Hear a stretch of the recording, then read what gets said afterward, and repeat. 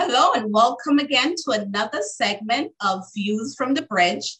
My name is Clerice and I am here with my co-host.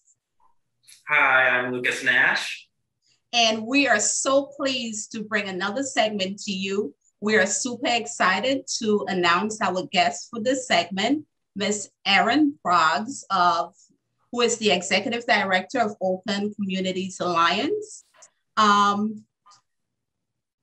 Ms. Boggs, why don't you start by telling us just a little bit about yourself? Sure. I have been in Connecticut for about 20 years, but I'm originally from Washington, D.C., and grew up in sort of a civil rights family in Washington, D.C. My parents were in the civil rights movement. My dad ran an organization for about almost 50 years dedicated to addressing issues of race in the law. And partly because of their work and commitment to issues of racial justice, my siblings and I all attended the DC public schools, which was actually pretty rare for white kids. And it gave me an incredible gift and opportunity to be really a minority in a lot of my schooling. And I think it's an experience that all white people should have the chance to do. And it definitely gave me the opportunity to have a range of friendships among people from all different kinds of backgrounds, and absolutely shaped the kind of work that I wanted to do in my life. And so I went from there. I actually came up to Connecticut to Wesleyan for college, went back to DC for law school. And before that, met a guy from Connecticut.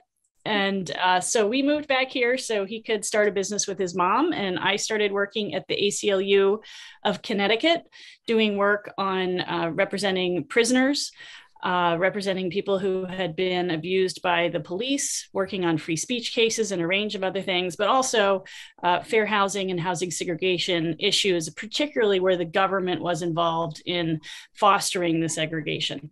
Went from there into private practice and worked at another fair housing organization, and then started Open Communities Alliance in 2013. Tell us a little bit about the work that OCA does. Sure. We are working to fill what had been a void in the landscape of nonprofits in Connecticut. We're trying to bring expertise on policy, organizing data, legislative advocacy, and legal advocacy to bear to address the fact that Connecticut is one of the most segregated states in the nation by race, ethnicity, and income, and that segregation is having an impact on neighborhoods that have for the last several decades been predominantly communities of color, and sort of that segregation has spurred disinvestment and also limited choices for families who need affordable housing, who are disproportionately Black and Latino households. So we're trying to work on all of those issues together using a whole lot of tools. Very important work. Absolutely. Now, can you tell us, how can realtors get involved and support your mission? Well, as you know, of course, realtors are really critical to this whole issue. They're really at the front lines, and I think they're dealing on a daily basis with a lot of the stereotypes that have developed about neighborhoods and about homeowners. So dispelling those stereotypes is a really important step that realtors can take. And I think part of that is something that I see going on right now is realtors educating themselves about the history of segregation, about the importance and positive role that housing that is mixed income can play in a community. So I think those things are very important. I think keeping an eye out for segregating and discriminatory practices is really important. I know sometimes realtors are put in a tough spot when you're working with, let's say, a landlord who says, I don't want families with Section 8, or I don't want that kind of family. But informing the client of the legal obligations, if there's simply an agreement from all realtors that that's what they're going to do, then you don't lose out on a client, because the clients will stop doing that, because then they won't have a realtor.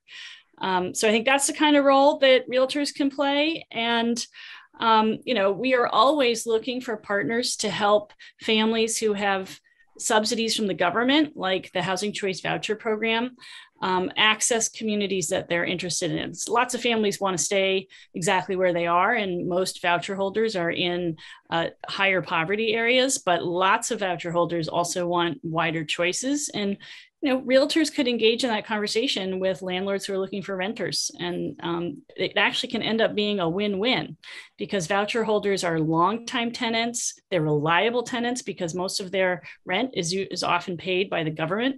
And lots of landlords have found that it's a great investment. It's a way to do well and do good at the same time. Right. Well, I'm glad you mentioned stereotypes. I know Open Communities Alliance is on the forefront of expanding zoning regulations in the state, particularly with regards to multifamily housing. What are some of the wildest myths you've heard about multifamily housing, and how would you dispel those myths? Sure. I think the things we hear all the time is, multifamily housing will bring lots of children and overrun your schools.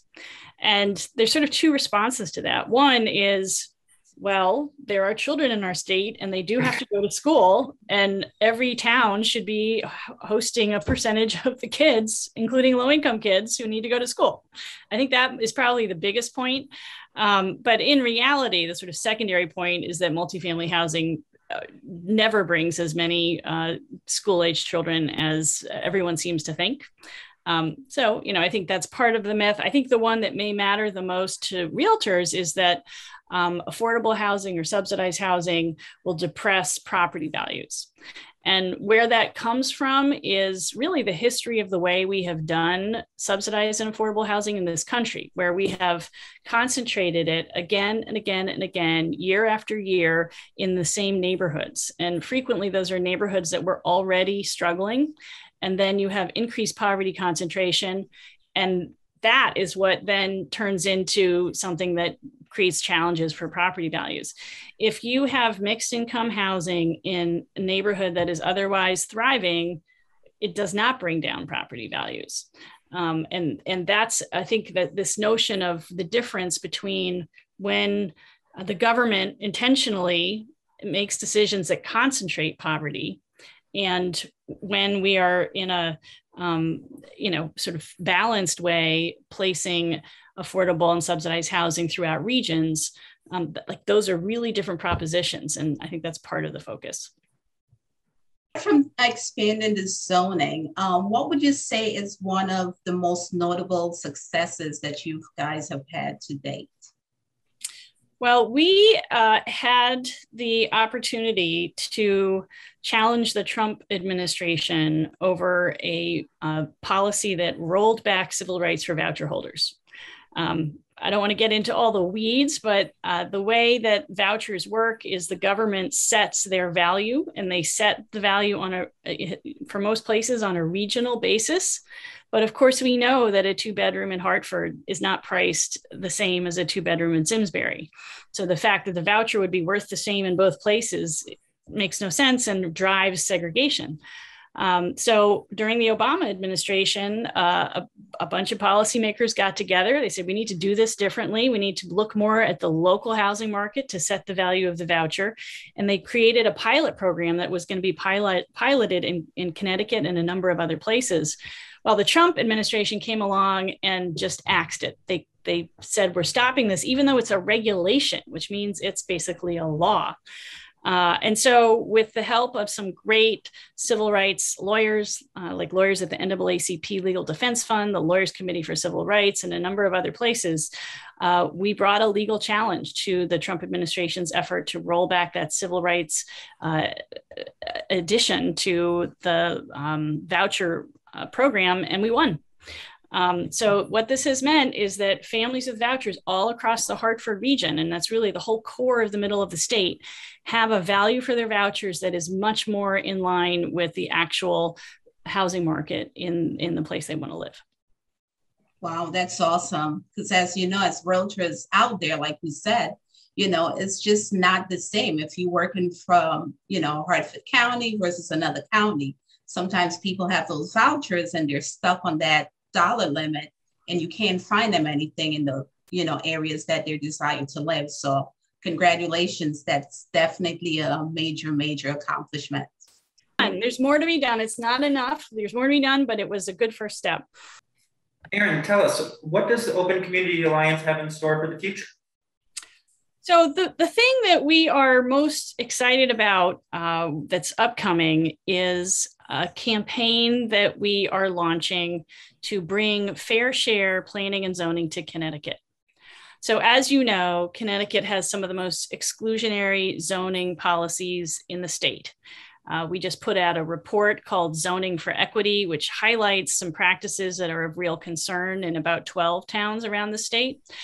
And because of what we found and because of what we know about the state as a whole, we are proposing that the state change the way it approaches planning and zoning. And instead of having each town do its own plans with really no targets, that instead we do what New Jersey does and has done successfully. Estimate the number of affordable housing units needed in each region, allocate them out to every town in that region in a fair way, and then ask each town to plan and zone for additional units so that we can meet the need in our state. And the need is astronomical. And I'm sure you see this in the real estate market, but our estimate, and this is based on a report that we commissioned from a really impressive planning expert out of Princeton University, the need is 135,000 affordable units that this state needs over the next 10 years. If we do this right, it's going to mean billions, that's billions with a B, of dollars of increased activity, economic activity, increased tax revenue for the state. It's going to be a huge economic boon for thousands and thousands of families. It will also be a really important stepping stone for, you know, that housing can be rental or home ownership. Lots of it should be rental, and that affordable rental housing can be the necessary stepping stone to help so many families then reach home ownership if that's their goal. And so to do this, we're looking for partners. We're looking for partners in towns all across the state, and we're looking for partners among organizations all across the state to really form a consortium and push for this policy in the legislative session that's upcoming. Well, we hope to partner with you on this or lend our support in any way that we can. That would be fantastic. Yeah, not only a moral imperative, but good for the economy too. Exactly. Thank you, Erin, so much for joining us. It was a pleasure to have you. It was great to be here. Keep up all your good work. Thank you so much for joining us. This has been another segment of Views from the Bridge.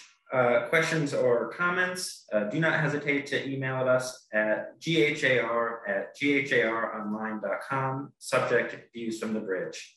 Take care. This segment is brought to you by our sponsor, Madhu Rendachintala of Freedom Mortgage.